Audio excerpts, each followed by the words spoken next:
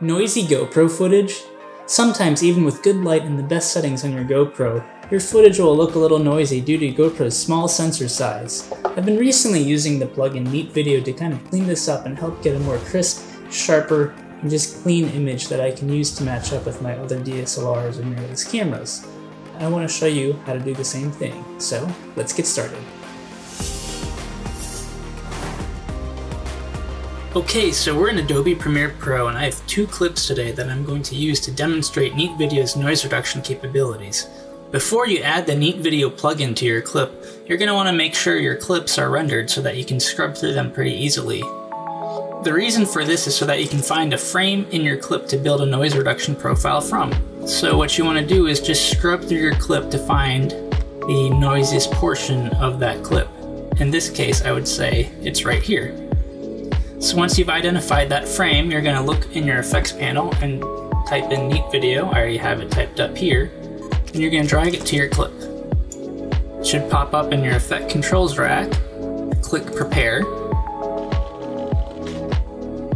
Might take a few seconds, and then press Build. We're on to building our noise reduction profile. This might take a few more seconds as Neat Video analyzes your clip. You should see this window after it's done analyzing, and you can take your cursor and kind of move it around this frame, and then you can see the different color profiles of the clip. It's pretty cool, actually. To build your own noise profile, what you're going to do is take your cursor and find an open area of noise. In this clip's case, you're going to drag and find an area without any leaves inside of this window that I'm creating. So that's a pretty good area. It says the noise level is 4.7. Let's just show you what happens if I create one with an area that's not all clean. As you can see, it says it's not uniform, meaning that there is not uniform random noise. So this is not a good part of your clip to build your noise profile from. So you're going to click out of that, and let's go back here and find our previous selection. Once you've found that part in your clip, then you're going to press Build Profile up here in the top left. And then it should render and load, and then you should be able to go to the Adjust Preview window over here. And as you can see the clip with the noise reduction profile that you've just created on your clip. And then if you'd like to see the original clip, all you have to do is click on your clip. As you can see, it is much better in terms of noise. Those red artifacts that you see are all gone. It's definitely smoothed out, cleaned up, and looks a lot more sharp, crisp, and just a lot better in my opinion. You can further tweak it over here in the filter settings. And quite honestly, I don't really do much here, but sometimes I'll go to the spatial filter, and then sometimes I'll add sharpening if I think that it just needs a bit more crispness. And you can change the noise level, the noise reduction luminance, but quite honestly I don't really touch those even, especially for a GoPro clip. This is more than enough and I'm definitely happy with it, so I'm going to press Apply. And then it should take you back to your Premiere timeline. Now what you're going to want to do is render this, and then you can see the noise reduction take effect. Sometimes it can be a little bit hard to see in Premiere's playback, so trust me, once you export it, you will see a marked improvement in the noise reduction of that clip. And in this clip's case, I've already rendered it and exported it here for you, so check it out.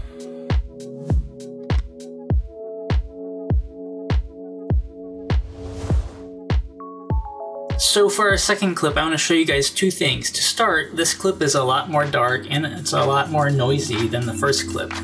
It's a test to see how well Neat Video can do for a suboptimal underlit scene, such as this one. So just like with our first clip, we're going to scrub through the clip to find a frame that might be a suitable frame to build a noise profile from. Well, in this clip's case, I think any frame will do, so let's just try right here. Then we're going to find our Neat Video plugin in our effects rack, drag it to the clip, press Prepare, press Build, and here we go.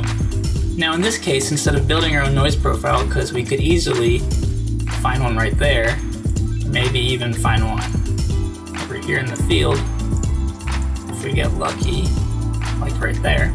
Instead, we're going to test out Neat Video's auto profile functionality. So we're going to go up here to auto profile, and it's going to look for us. So it says up here is a pretty good area to use to build a noise reduction profile from. So let's trust it, and let's go over here.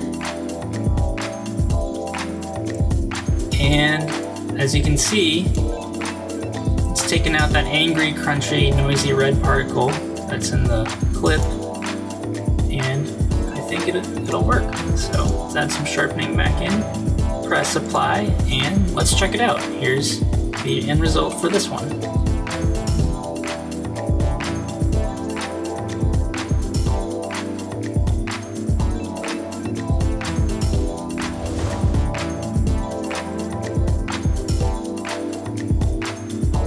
So if you're looking to create more of a cinematic look and feel, or if you're just trying to salvage a grainy, noisy GoPro clip, this plugin works well for both.